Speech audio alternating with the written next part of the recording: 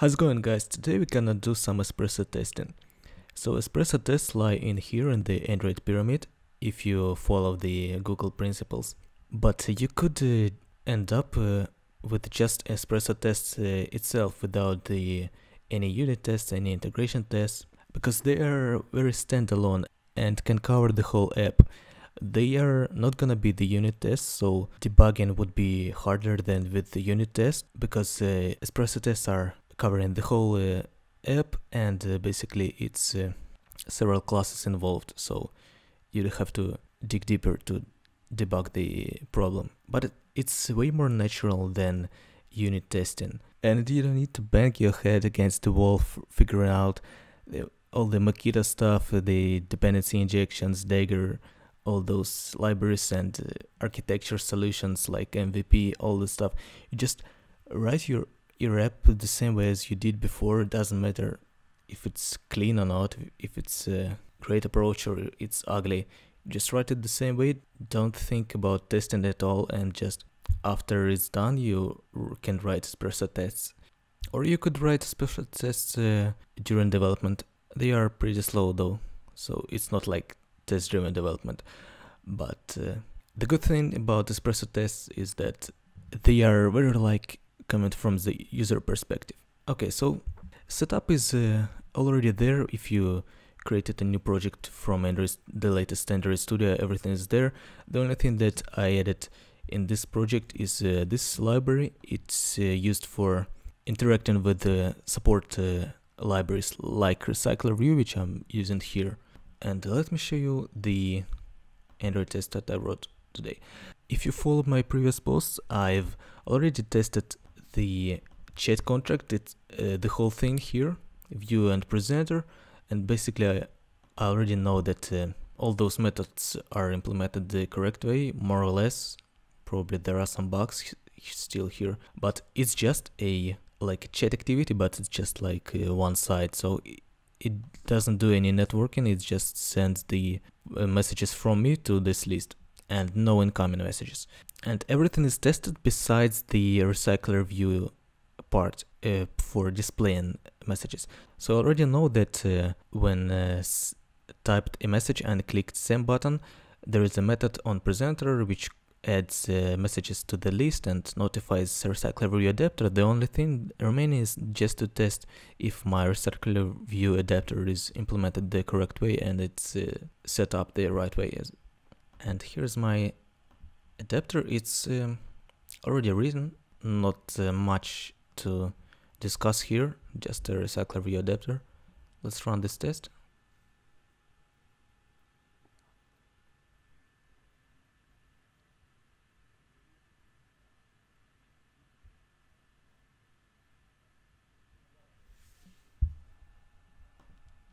Wow, it is glitchy, but the test passed, and let's just discuss in more details what's going on here. All the espresso tests you need to annotate with run with Android Jade Unit 4 and large test as well.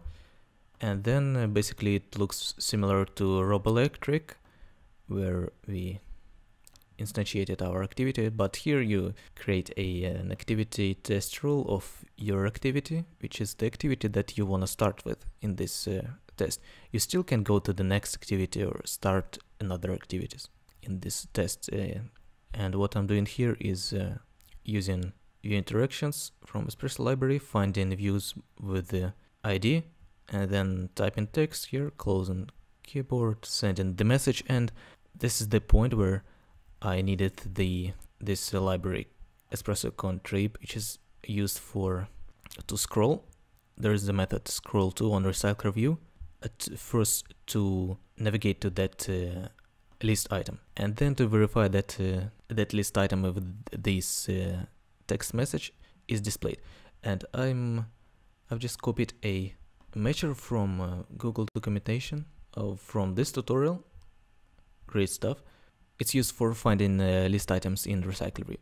So just confirm that this list item is displayed in the recycler view. That's it. It's not a unit test. Basically, there is so many moving parts involved in this test, but since I've already written plenty of unit tests, I just know that the only thing remained here is recyclable adapter setup. Okay, I'm not gonna go into the advanced Espresso stuff today, but what I really wanna talk is disabling and enabling system animations in Android, because you do need to disable animations for your test to be reliable, and many tests will even throw an exception if you don't disable your animations on your phone. You could do that in settings.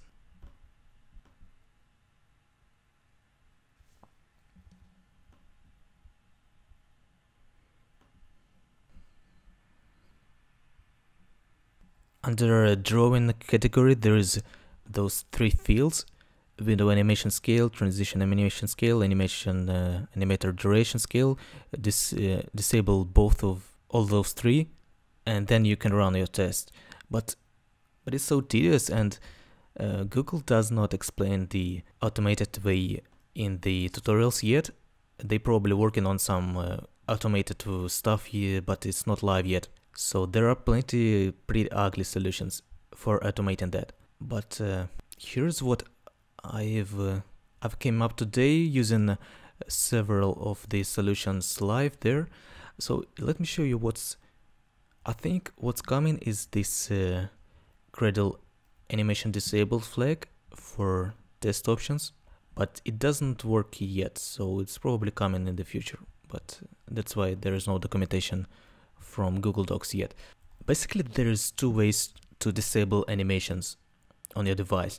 It's via ADB or from the app itself. So to disable them via ADB, you need to run those three commands and basically do it each time before and after testing, which is kind of tedious. Again, it's manual and I don't want that. So there's a library which wraps those commands, and you could run them with just one task. So I've added this library in my project just to show you how it would work.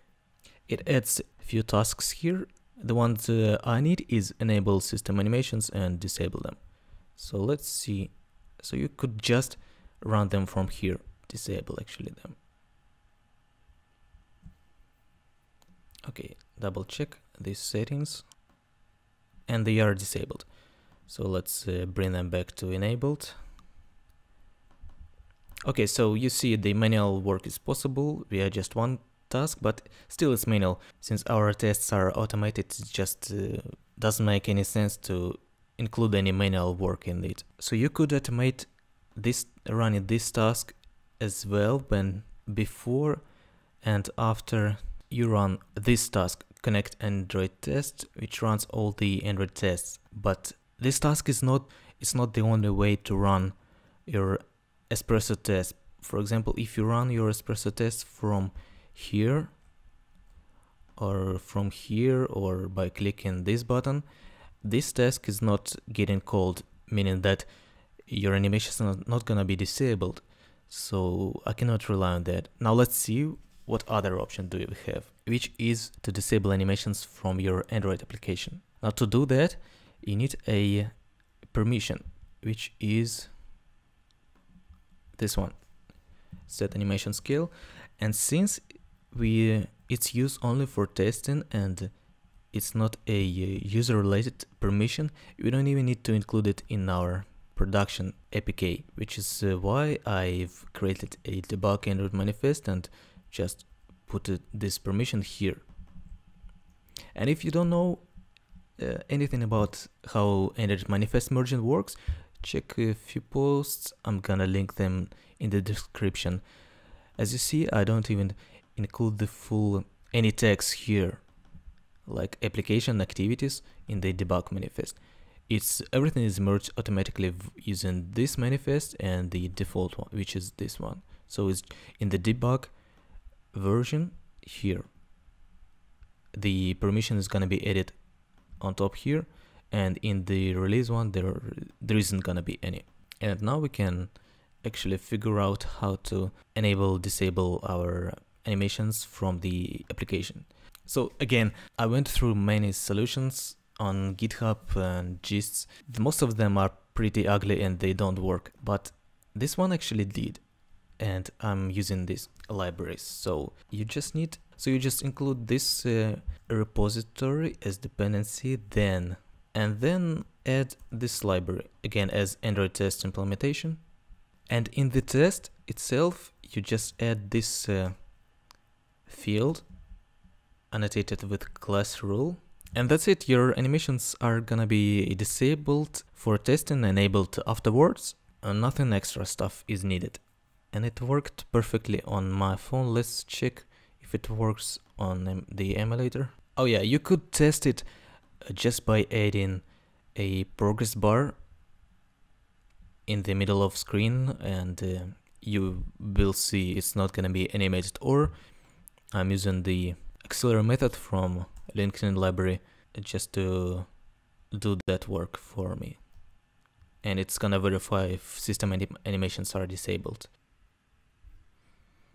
Here it is. My test didn't crash, which it would if this library didn't work correctly with this assertion. So let's exclude this test rule and check if test is gonna pass now.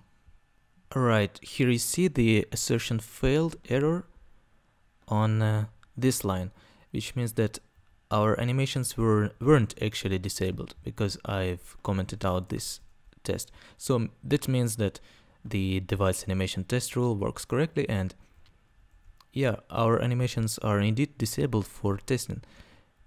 And again, you could test it with the progress bar by adding a progress bar, and even for debug builds, your animations are gonna be enabled. They are disabled only for testing.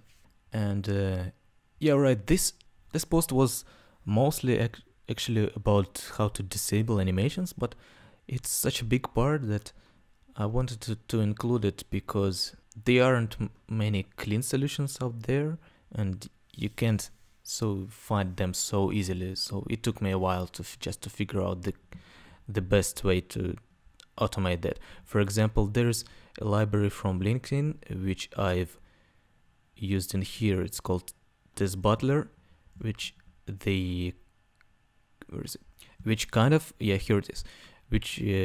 of like does this automate and here it says disables animations automatically for yourself. Everything is super simple, but then they say like it works only on emulators, and like what's the point if it doesn't even work on your device? So I mean, I'm using my device for testing, so how could I use this library only? So yeah, that's why I think that using manifest merger with permission and this library is quite a nice solution. So that's it, and in the next post we're gonna do some advanced Espresso stuff like idle resources, all that difficult hard work for networking and all the different stuff. So you can get the source codes in the GitHub, link is gonna be in the description, and subscribe. Talk to you later.